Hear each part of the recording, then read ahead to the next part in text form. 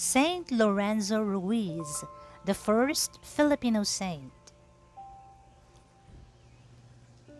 Saint Lorenzo Ruiz is the first Filipino saint. He is the patron saint of Filipino youth, the Philippines, people working overseas, and altar servers.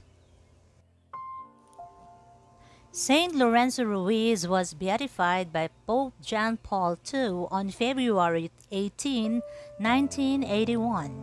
The beatification ceremony was held in the Philippines, making it the first beatification ceremony ever held outside the Vatican.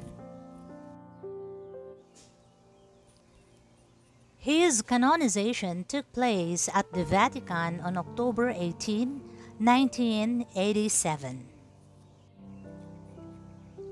The liturgical feast of Saint Lorenzo Ruiz is celebrated on September 28. Saint Lorenzo Ruiz was born around the year 1600 in Binondo, Manila, Philippines.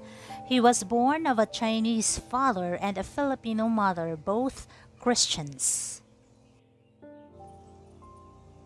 He learned Chinese and Tagalog from his parents and Spanish from the Dominicans, whom he served as altar boy and sacristan.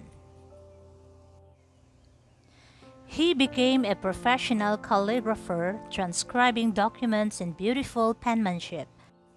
He was a full member of the Confraternity of the Holy Rosary under Dominican auspices.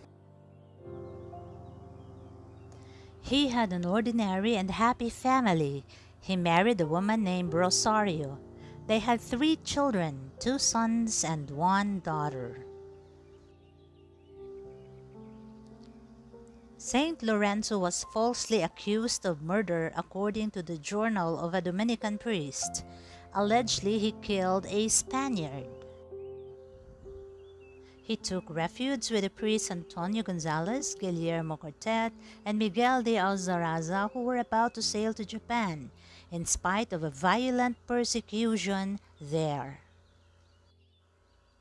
With them was a Japanese priest, Vicente Shiwazuka de la Cruz, and a layman named Lazaro, a leper. They were about to leave for Japan, and Lorenzo, on the run from the authorities, decided to go with them. They landed at Okinawa. They were soon found out, arrested for the crime of being Christians, and taken to Nagasaki. They were tortured. They were ordered to recant their faith, but they refused. Saint Lorenzo died on September 27, 1637, over a year after his initial journey. According to the record of his death, his last words were, "I am a Catholic and wholeheartedly do accept death for God. Had I 1,000 lives, all these to him I shall offer. Do with me as you please."